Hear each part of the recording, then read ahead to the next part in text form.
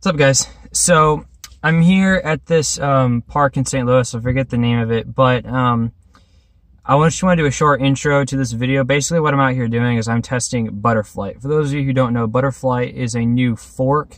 Well, it's not. It's a fork off of from Betaflight, with the goal of giving people the option to test the Kalman filter.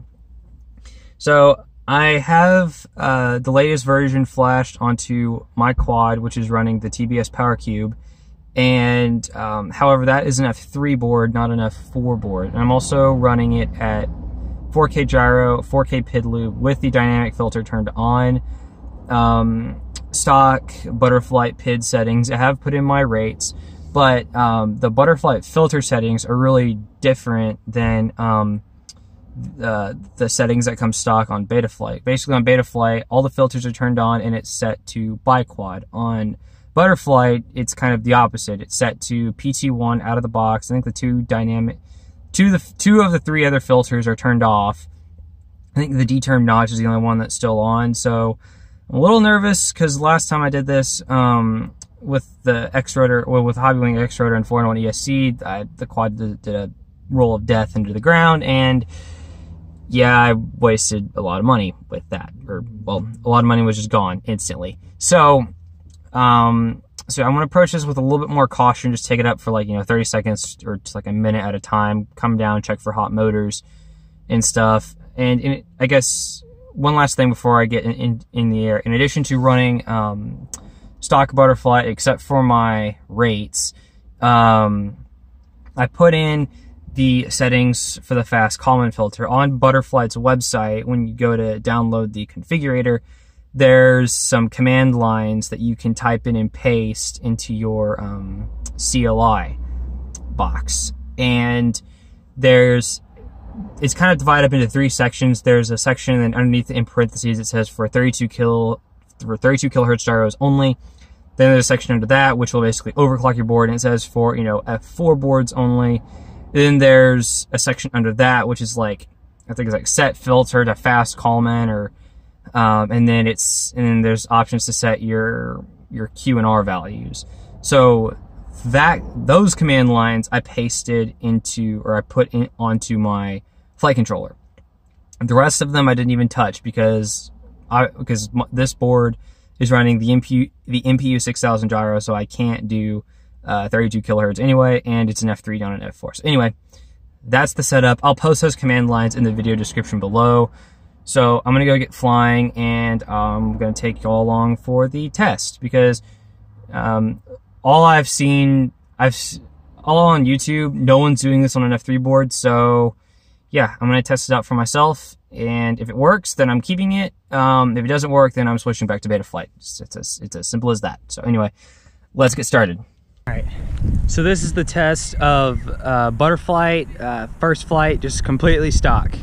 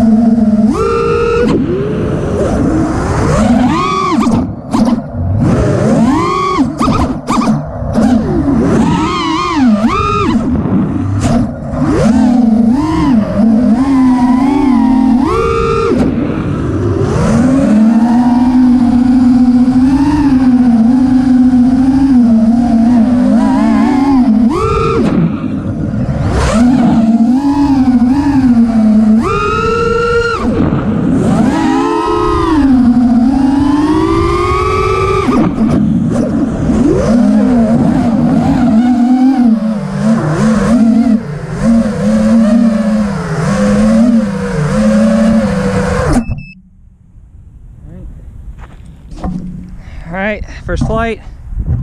Motors are not even hot, okay? Flight controller, ESCs are not hot. Video, I am getting some video noise. It's just diagonal lines in the screen. I am recording DVR, but it's not terrible. I mean, it's still flyable, it's just a little annoying, but motors are not hot, so I'm going to finish out the rest of this battery pack.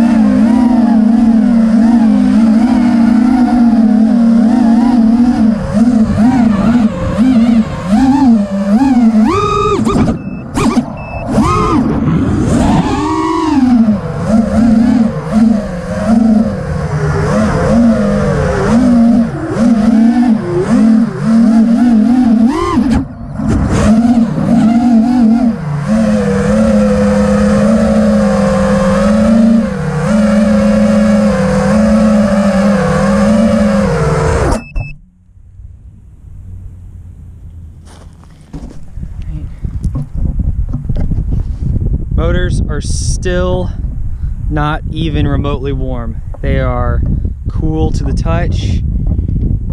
No signs of damage. No signs of electronical damage. No signs of wires melting. The only thing that's a bit unusual is the video noise. I cannot tell. There is no damage as far as I can tell. So that's pretty impressive. I'm going to just say that Butterflight is safe to use on my particular flight controller and ESC combo.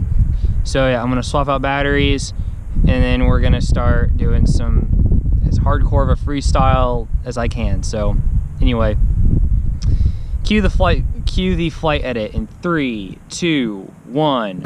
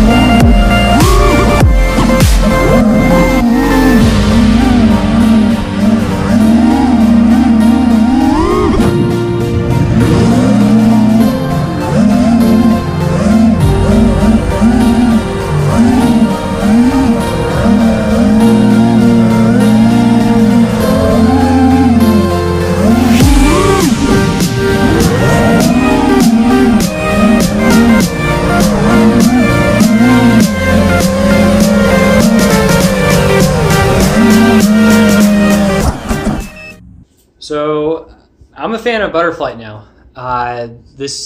It flies. The stock tune on Butterflight is honestly better than like the best tune I could get out of Betaflight 3.2. So I'm keeping it. My motors, they're still cool when they come down from a flight. They're not screaming hot. Nothing on the aircraft hardware-wise suggests that something is going wrong while running Butterflight with a FAST KALMAN filter. So it's keeper. I'm keeping it. I am going to do a follow-up video to this one where I basically go through the Butterflight configurator and I basically show y'all everything that I did to configure my Tbs Powercube, which is running the I think it's Colibri race V2. That is it's an F3 flight controller. So if you have an F3 flight controller, this should apply to you regardless of which one you have. So I'm gonna I'm gonna call the end of the video here. Thank you very much for watching. Thank you very much for taking the time out of your day to listen to what I have to say. And I will see you in the next one. Bye!